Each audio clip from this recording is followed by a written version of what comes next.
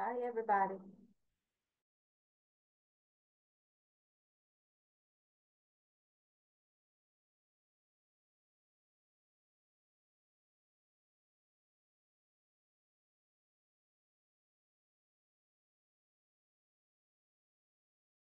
Just so everybody can get the scriptures, we're doing First Kings, second chapter. We're gonna start with verse 26. That way y'all can go ahead and get it. We're gonna read all the way to the end. I'm sorry, sis. But you First King, just pop. I'm sorry. Go ahead. First Kings, chapter 2. And we'll start with the 26th verse. Let me go to the phone.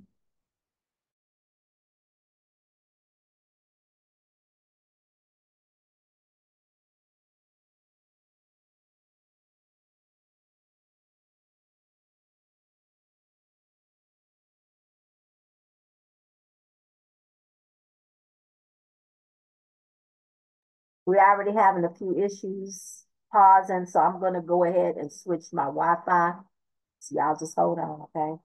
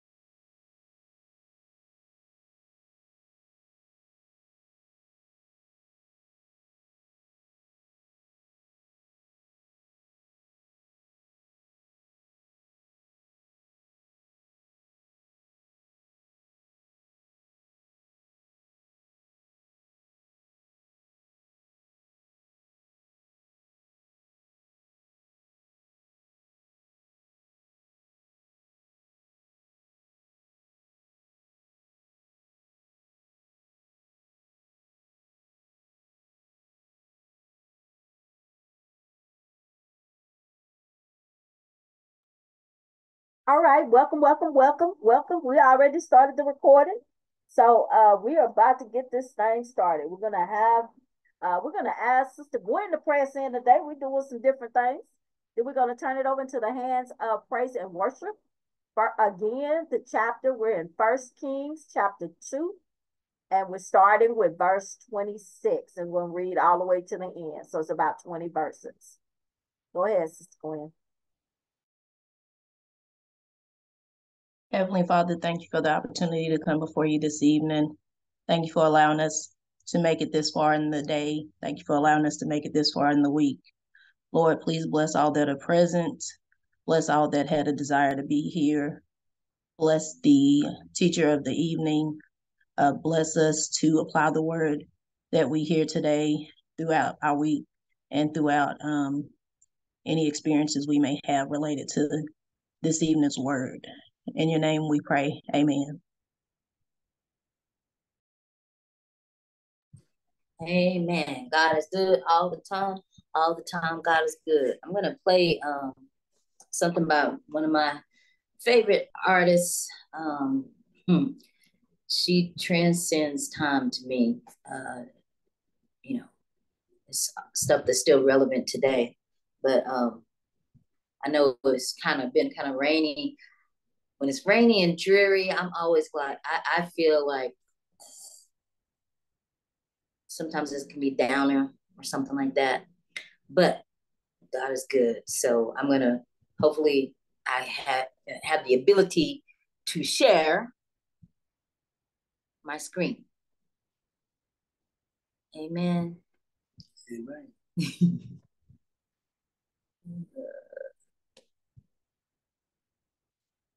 Yeah.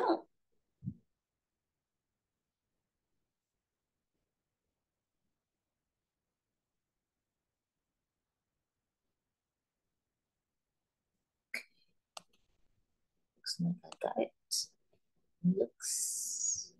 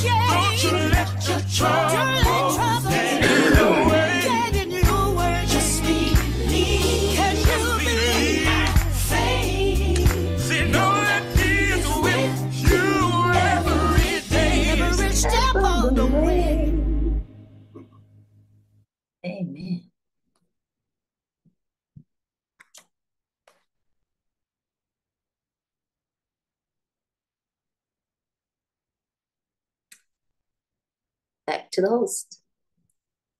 Amen, amen, amen. Let's everybody get their scriptures together. We're going to start it out. We have 20 verses. So 1, 2, 3, 4, 5, 7. About 3 verses apiece. We're going to start out with Caleb. We'll go with Shanana, Gwen, Montgomery's, Minister Kelly, and then we'll end it with Brother Vanoy. If he can read. If he can't, let me know. And then I have Minister Kelly finishing out.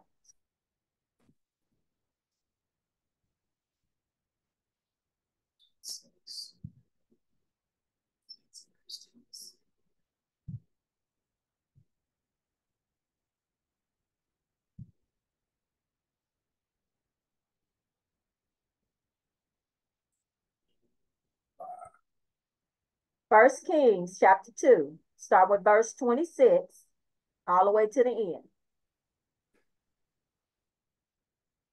I got it right here, sis. Or you want us to wait? You can go, and then Caleb will go behind you, and then Gwen. And until Abathar the priest said to king, this the King James Version, get thee to Anathoth unto thine own fields, for thou art worthy of death. But I will not at this time put thee to death, because thou bearest the ark of the Lord God before David my father, and because thou hast been afflicted in all wherein my father was afflicted. So Solomon thrust out Abiathar from being priest unto the Lord, that he might fulfill the word of the Lord, which he spake concerning the house of Eli in Shiloh. You said 2 verses apiece. 1 more. 3. 1 more. Okay. Then tidings came to Joab, for Joab had turned after Adonijah, though he turned not after Absalom, and Joab fled unto the tabernacle of the Lord, and caught hold on the horns of the altar.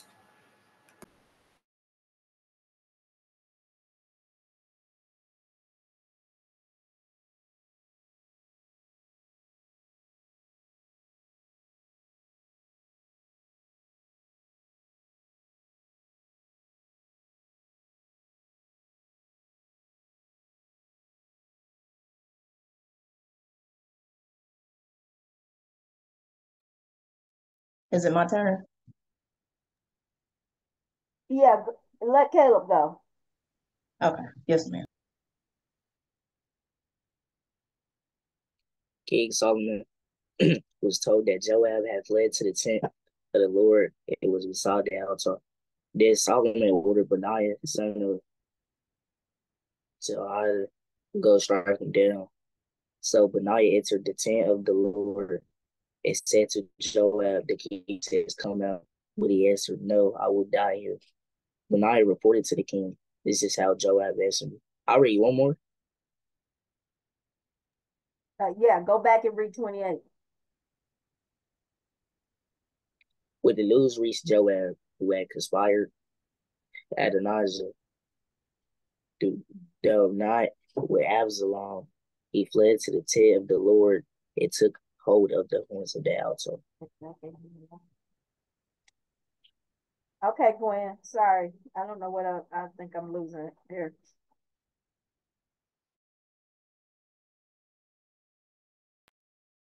Okay, yes, ma'am. Verse 31. Then the king commanded Benaiah, do as he said, strike him down and bury him, and so clear me and my whole family of the guilt of the innocent blood that Joab shed. The Lord will repay him for the blood he shed, because without my father David knowing it, he attacked 2 men and killed them with the sword. Both of them, Abner, son of Ner, commander of Israel's army, and Amasa, son of Jether, commander of Judah's army, were better men and more upright than he. May the guilt of their blood rest on the head of Joab and his descendants forever, but on David and his descendants, his house and his throne, may there be the Lord's peace forever. So Benaniah, son of Jediah, went up and struck down Joab and killed him, and he was buried at his home out in the country. And the king put Benaniah, the son of Jehoiada, in his room over the host. And Zadok, the priest, did the king put in the room of Abiathar. And the king sent and called for Shema, and said unto him, Build thee an house in Jerusalem, and dwell there, and go not forth thence any weather. NIV version at 37. The day you leave and cross the Kidron Valley, you can be sure you will die. Your blood will be on your own head. Shimei answered the king, What you say is good. Your servant will do as my lord the king has said. And Shimei stayed in Jerusalem for a long time. But 3 years later, 2 of Shimei's slaves ran off to Achish, son of Maacah, king of Gath, and Shimei was told, Your slaves are in Gath.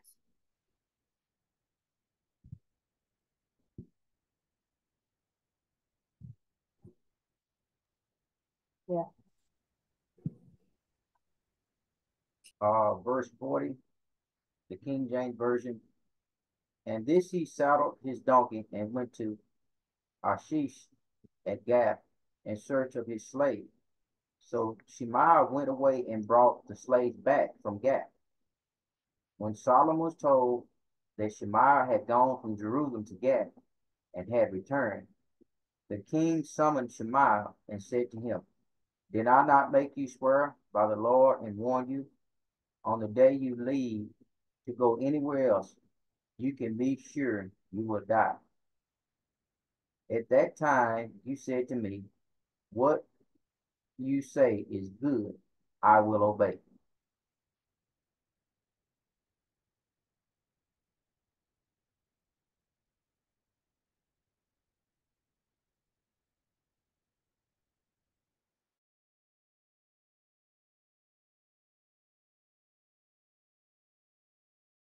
Brother Benoit, can you read, or you want me to have Minister Kelly finish it out?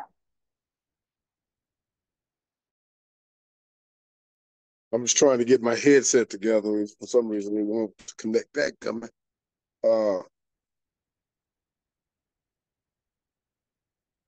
going to be kind of loud in here. 16. Right? 16. We in 1 Kings. 43. Chapter 2. No, I'm talking about the chapter. Chapter 2. 1 Kings chapter 2. We're on verse 40. What 43? 43. To the end. For some reason, I cannot get this thing to.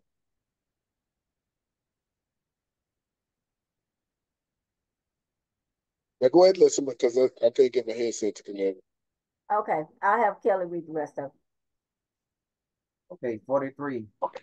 Why then did you not keep your oath to the Lord and obey the command I gave you? The king also said to Shimei, You know in your heart all the wrong you did to my father David. Now the Lord repay you for your wrongdoing. But King Solomon will be blessed, and David's throne will remain secure before the Lord forever. Then the king gave the order to Benaiah, son of Jehoiada, and he went out and struck Shimei down, and he died. The kingdom was now established in Solomon's hand. All right. I know that's a lot of reading, but I got a question for you.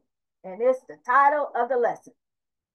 The question is, are second chances wasted? Are second chances wasted? And so the reason why we're going through this and we're talking about what happened is that Solomon really pretty much throughout these scriptures, he gave some second chances. He was told by David what to do and who was supposed to be out of there, but yet he still gave some second chances. And so my question is to you, have you ever been in a situation, even before we begin to talk about Solomon and what he did, have you ever been in a situation where you gave a second chance, and I'm not going to ask you if it went bad or wrong, y'all can tell that part, and you felt like, I don't know if this second chance was wasted? Y'all talk to me, somebody. God gave me a second chance, and I know it wasn't wasted, because not only do I long after him every day, I seek his face. Amen. That was good. Anybody else?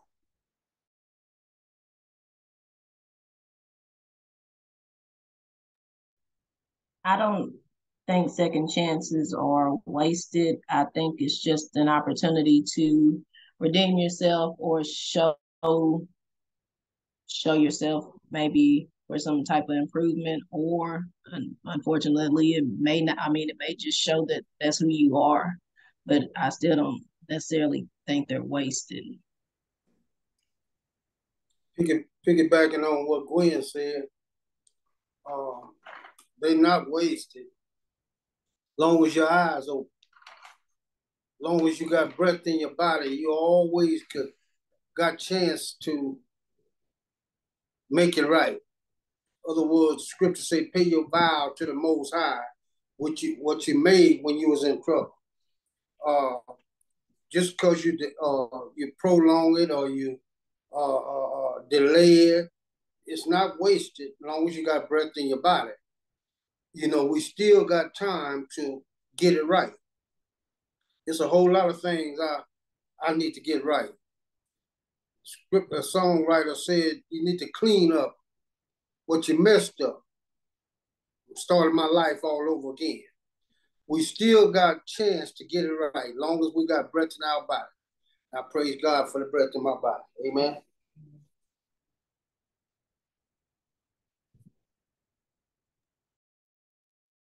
Are second chances wasted? Thank God for second chances. He's given me second, third, fourth, and fifth chances, and he's still giving me chances. So, I thank him for it. You know, it all depends on what we utilize with our second chances, with our chances. You know, do we take advantage of the moment, or do we continue down that destructive path? That's our choice. And I believe it's okay to give other people second chances, because God gambled on us and he showed grace and mercy. But then too, I also believe once you give people those chances, you should also accept it for what it is and not for what you want it to be. Because some people, no matter how many chances you give them, they're gonna continue to do what they've done. It's just not in them at this time to change. Or who knows how long it will be? You know, we don't know. But I believe in second chances, and I believe we should give others second chances. But I also believe that there's a point where we have to acknowledge what's really going on.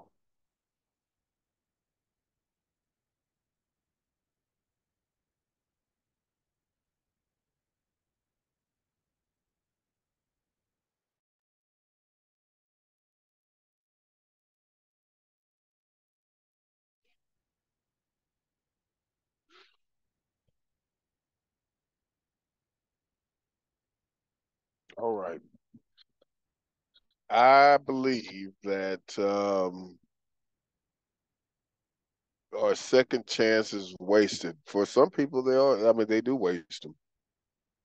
Some people waste second chances, if it's the opportunity is given. But I mean, second chances is a God's, from a biblical standpoint, uh, God showing grace and mercy, as we should do the same, even though most of us are reluctant to give second chances or even third chances, whatever the case may be, but people can waste them.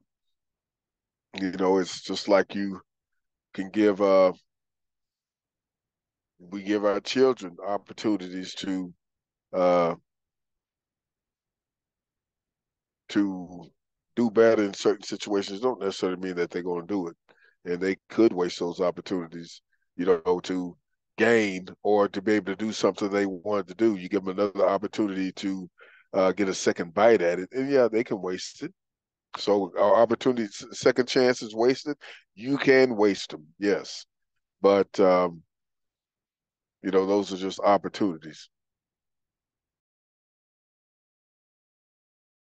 Good stuff. Good stuff. I'm wanting us to begin to think about this second chance thing, because I want us to be reminded, just like Sean had already brought out, that, God gave us many chances. And Minister Kelly said the same.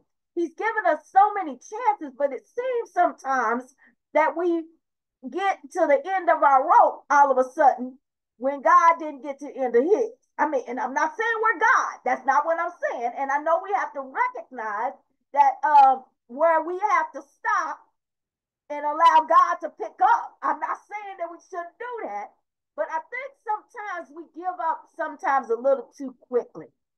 But I wanted to share as I begin to talk about this story, because as we look at the different responses, it reminds me that, guess what? Sometimes this is the response that you're going to get when you allow someone or you give them a second chance. So as we look at this story, we look at Abinadab. First, he was exiled when he really he deserved death. Who does that remind us of? That reminded me many times of how Jesus sacrificed his life. And he said, you know what? I'm going to give you a second chance. So even though he was deserving of death, he was actually exiled. In other words, he was put in a place that was not his home and told to stay there. And so he did just that. And that actually saved his life. Now, he did some things. He sowed some seeds in his life for David, for Solomon's father David, and that allowed him this extra chance or second chance instead of what he deserved, which was of death. And then we look at Mr. Joab. As Joab began, he's a fighter, he's a soldier. We got to keep these things in mind when we wonder about a person's personality. And so when Absalom ran David off and all of those things, Joab was mad about that. And so he never did. I don't think he really got over it. And I believe that's why he went ahead and killed Absalom. And he also was a man of honor to a certain extent. And what I mean by that, certain things that looked like it was disrespectful to the kingdom, he felt like he was the one that was put on this earth to make sure that those disrespectful things did not occur. So now look at what he does. Now Joab gets the news. Some get ready to go down. It's getting ready to go down, y'all. And so when Joab gets the news, it's getting ready to go down on his behalf, that he wasn't going to be able to make it. And he didn't show mercy and grace to others. Now it's his turn. So where does he run to? He runs to the altar. So when it talks about grabbing the altar, the horns of the altar, that is actually a sign, or it is a thing that they did back then, which was a sign of asylum or a protection or a place, a refuge, which they can honor or they didn't have to honor, but in most cases, they would honor that. But he was running from the king. So, what you gonna do with that? But the same mercy and grace he didn't show to others was the same mercy and grace he wanted shown to him. Y'all see that? He was asking for something that he wasn't willing to give to somebody else. This is why it's important for us as Christians, whatever I'm asking you to do, I need to be willing to give that same amount of care to that thing. I can't ask you to do something that I'm not willing to do. That's not right. And so he was asking for forgiveness. He was asking for refuge. He was asking for asylum, but he wasn't willing to do that for Absalom. He killed him right on the spot. He was hanging from a tree and just cut him out. I'm just saying. So whatever you're asking, you need to be willing to do the same thing. You need to be in the mindset that you can, okay, whatever I'm asking you to do, I'm willing to do that. Being a living example, a living epistle for God's people. And as he began to look at so he thought he was in a place where he's like, man, if I can, have y'all ever been in a situation and you be like, man, if I could just make it to this safe house, or if I could make it to this place, and I'm gonna be all right. And I believe Joab was in his mind. He was thinking, sometimes I disrespect God. I don't know if he did or not. I'm just using my Holy Ghost mind. But right now I need God. So I'm gonna run over here to this altar and I'm gonna hope God gonna help me, right? And so as he began to think about these things, he went to the altar, right? And then he tells him, hey, I'm not leaving here. And so he gets back to the king. The king said, oh, you out of here. You just didn't know it. Sometimes our behavior can be so devastating. It can be so bad. And then you got to think about this. Did he ever ask for forgiveness? I'm going to ask that question. Do you feel like when Joab went to the altar, did he ask for forgiveness? Or was he still just being selfish? Y'all talk to me. Somebody say something.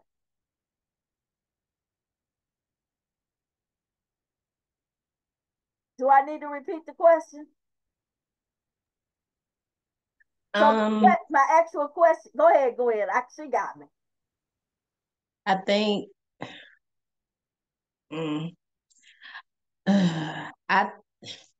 you would want to hope, considering he's going there because he's looking for refuge, because he's looking for safety, because hopefully he's looking for the comfort of God.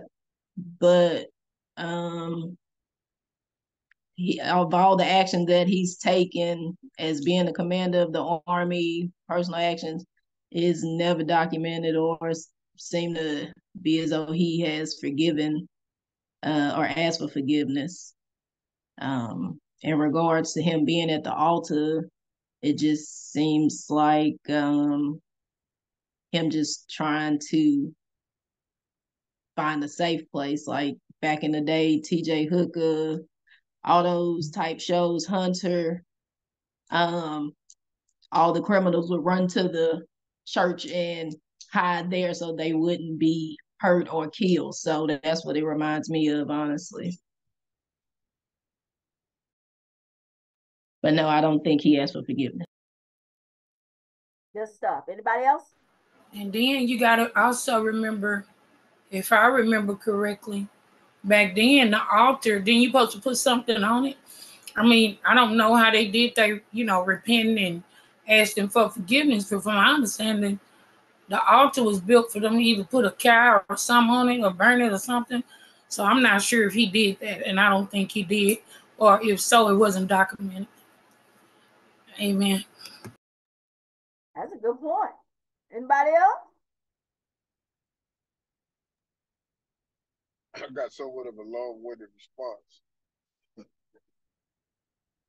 Absalom, I'm not Absalom, but Joab.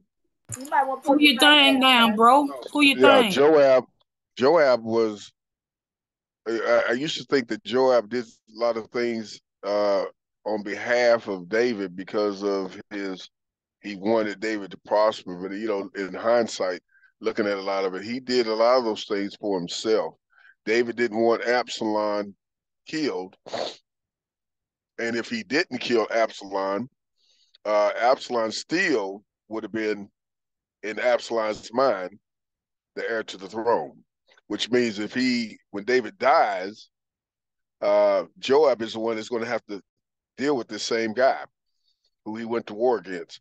So I think his getting rid of Absalom is securing his own future, just as when Abner and Amasa, I think it was, both of them were leaders of armies, and one of them was given a position by David.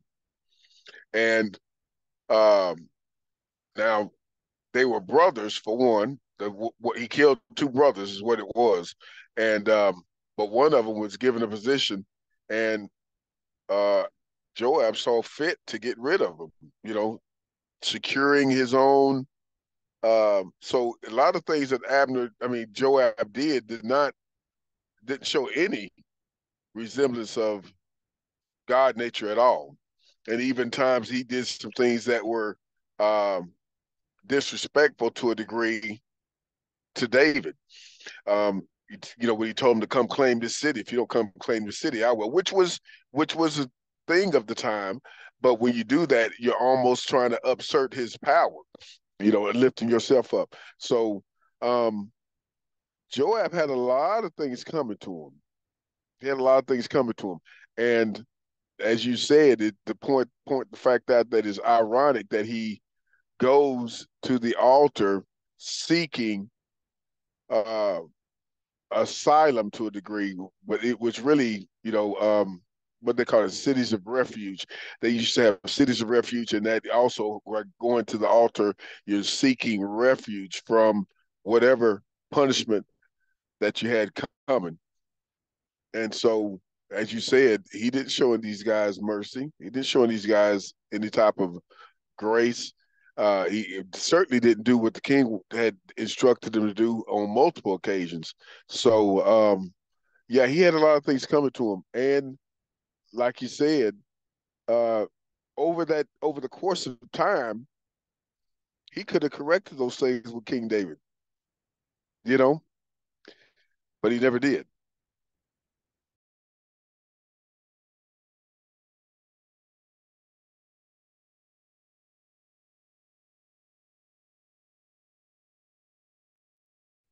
Wow, this is some good stuff, y'all. This is good stuff. So the last little part that I want to share, because see, we have people like Abathon. He stayed where he was supposed to stay, right? Now, I want to give you just a little bit of small background. I know we talked about Shimei before, and I know we realized he was the one that was cursing David when he was getting ran out. He was kin to Saul. And so he was cursing David, talking crazy, and then just belittling him. And then when David came back, he did similar things. So Shimei had some things coming to him. But look what David did. Look what Solomon did. Solomon said, he asked him pretty much, he told him, build your place where you're going to stay. He didn't kill him. He gave him another chance, a second chance, to get it right. And he told him, if you leave this place, I'm going to kill you. He didn't say it like that. Y'all read the scriptures. But he pretty much told him, if you leave this place, if you leave this place of refuge, basically, he put Shimei on house arrest. Y'all know what house arrest is, right? Okay, y'all might not know. So let me give you some clues to what house arrest is. So they put this monitor on you, okay, right? They tell you what you can and cannot do, right? They can have put your house and do some home searches, and they want you to be employed so you can pay some fees. Pretty much they're making sure that you are being punished, but they're giving you the luxury of being home. Paul, he was under house arrest at some point throughout the scripture. And so house arrest secludes you and keeps you in a place so that they can watch you and monitor you. And so Shimei was pretty much on house arrest. So Shimeon, instead of taking the second chance that he was given, now he gonna run after his slaves. Look how long it took him, y'all, though. So he was there doing good. See, sometimes people feel like if they're doing good for right now, they're going to continue to do good. But after 3 years, he said, the heck with this. I'm going to do what I want to do. So whenever you get into a place where you feel like you're going to do what you want to do, guess what? You got to deal with the consequences of your behavior. So Shimeon left, went and got his slaves, brought them back. And Solomon, it was told to Solomon, I'm thinking to myself, did you not know the king was going to figure out that you left? I'm just asking. You know, people sometimes act like they don't know they're being watched, but he should have known, right? And so as he began it almost seems another part, it reminds me of kind of like what Brother Benoit brought out about how Job was kind of, he didn't say this, but I'm paraphrasing what he said. He said Job was kind of arrogant. You know what I'm saying? Like, I'm going to do what I want to do. And he never asked for forgiveness. He running over there talking about grabbing the hold of the altar. And then even in that, he still was being disrespectful. He still had the opportunity to walk out and be a man. But he didn't want to do that. So Shimeon, he decided, he said, you know what? So Solomon talked to him. He said, didn't you say? Didn't I tell you if you leave, I got you? Didn't I tell you if you do this, I got you? And so he said, and then when I told you that, you said it's all good. And guess what? Some people will get mad because we hold them accountable for what they said. Uh-oh, y'all didn't hear me. Some people get mad because we hold them accountable for what they said. So second chances, I don't feel like second chances are wasted, but I do feel like people waste their second chance. I feel like God gives us these chances and opportunities to do right, and sometimes we take advantage of that. And so even though I titled it, Our Second Chance is Wasted, I really believe that most people in general will take the opportunities that God has blessed us with and that we are blessed with on a regular basis through God. So my last question has to do with this. And this is one of the last questions I'm going to ask. When faced with the opportunity to do the right thing, I feel like Paul right now. When I go to do right, evil is always present. I believe that alone. So my question has to do with, what does it look like and feel like to just do the right thing when you're given a second chance? Somebody talk to them. I just truly believe that when God gave me not only a second chance, but as Andre was saying, a lot of chances, that I chose to do right. See, we have free will every day. You can do what you want to do. But I just truly believe that I'm living in heaven right here on earth. Right now, I'm living in the land of milk and honey. And it gives me the opportunity to want to do right. It gives me to be able to walk up with the peace. I may have to go off, off the subject a little bit, you know me, sis. But what I'm saying is that with this second chance, it was really 45th chance, because God is so great.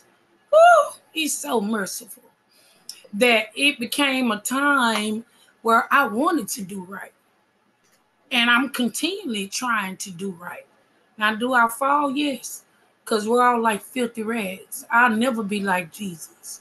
And God knew that. So I stay repentful. I always repent. 3, 4, 5 times a day I pray. I spend time with him. I need him. He's like my air, my water. The love that I never had, I feel it with him. And he's so fulfilling. Go ahead, Brother Gary, and go take care of this. Amen. Second chance. When I given the opportunity to do the right thing, I feel good when I do it. I realize that we got choices, like Shanana said, and it's up to us to make that choice, the right choice, to choose the right, do the right thing. And when we do the right thing, it's something about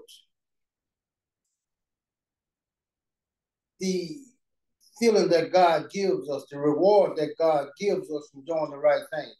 I experienced that this week.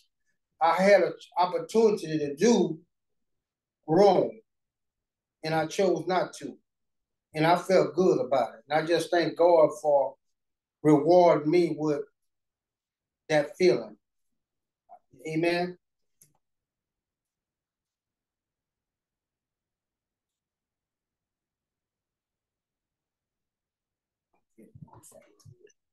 Oh, boy.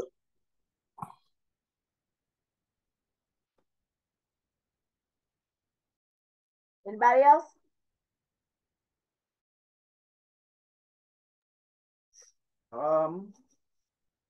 Well, I'm reminded of Elijah on Mount Carmel when he said, if Baal be God, then serve him. If God be God, then serve him. So when we choose God over darkness, when we choose light over darkness, and we accept Jesus Christ as our personal Savior in our hearts, he illuminates our environment. He illuminates our life. We begin to see things that we didn't ordinarily see. And he began to expose to us our surroundings. We can see where the snakes are. We can see where our friends are. We can see where we should go and where we should not go. That's what the Holy Spirit does for us. He shows us, he gives us, he's our paraclete. He's our helper. He's our provider. He illuminates things. He shows us which way to go. So it's a beautiful thing when you allow God into your life and you accept him as your personal Savior and you walk away from the darkness. When you walk away from that crowd that's not headed anywhere, when you walk away from that crowd that's always telling you, let's go do this, let's go break into something, let's go get involved in something we ain't got no business involved in. Let's go make a lick. When you walk away from them licks and you get on the right side and you get in on some of God's licks, that's the best lick you can ever get in on. Because guess what? It don't come with no time. You know, it's a blessing. I mean, he blesses you how he sees fit. So I thank God for those second chances, and I thank God for allowing me to be on his team, allowing me another opportunity, because he didn't have to. You know, he could have pulled the card right there when I was in my darkness and said, you know what, he's not gonna make it. You know, I'm gonna give up on him right now. But he gave me another chance, so I thank him for it. So it's a beautiful thing when we allow God to give us those second chances and we take advantage of those second chances.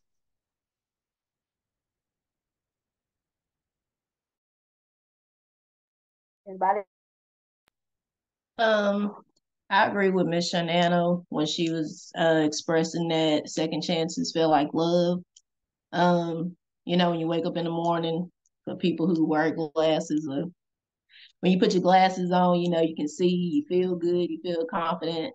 That's what second chances can feel like. That's what God loves feel like. You know, every morning you wake up, it just brightens your day, like Minister Keller said.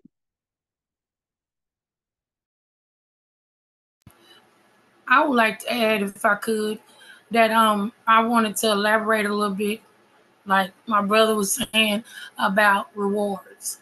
I was telling a guy 2 days ago, he wanted me to come and get a room or something. I told him, oh no, I can't do that. I gotta first go pray, because I don't know what I'm getting this room for. Because you do remember that I'm not the old Sean.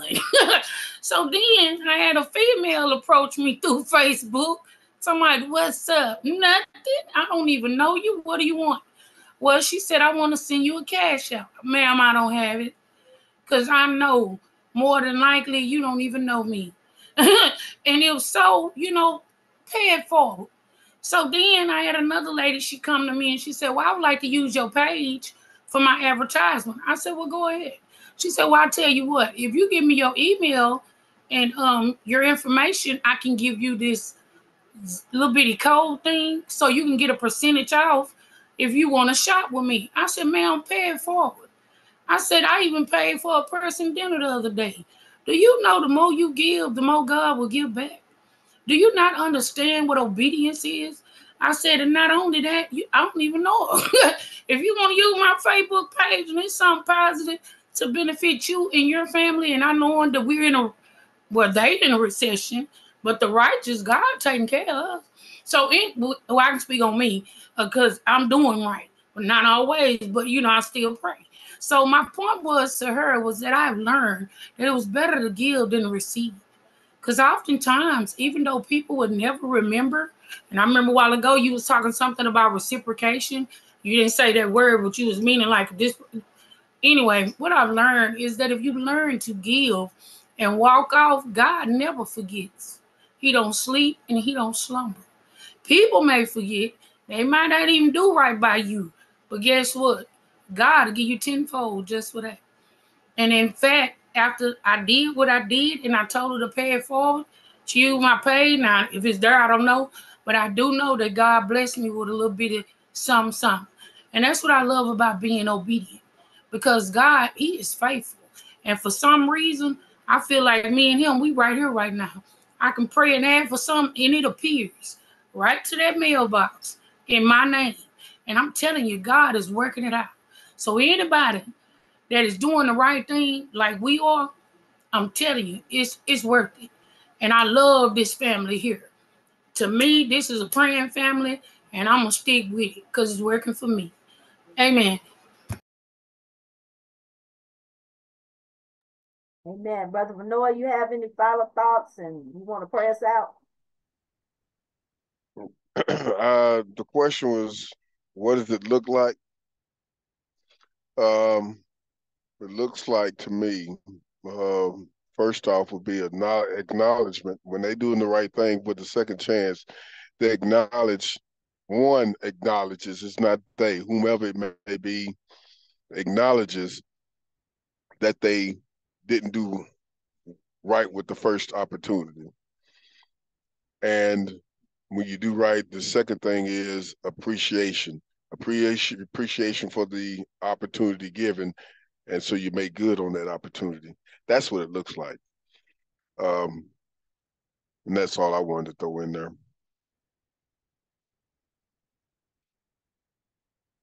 Pray us out.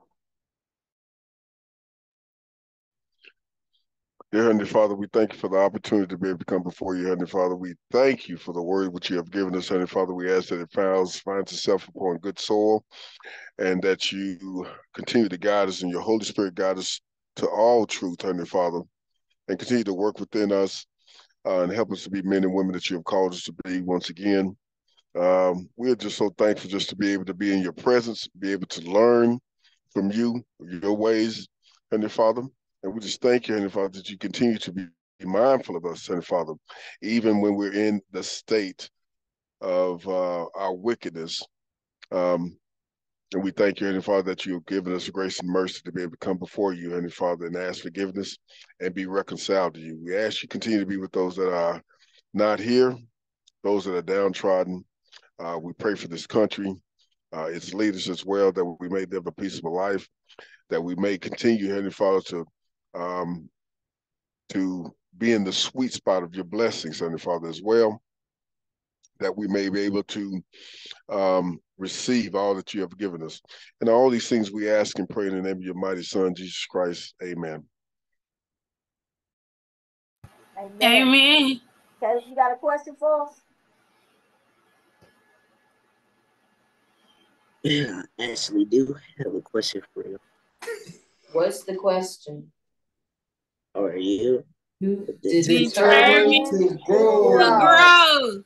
May God bless you and keep you is our prayer. Love you guys, and there's nothing you can do about it. Talk to y'all soon. Yes, God is good. all the time.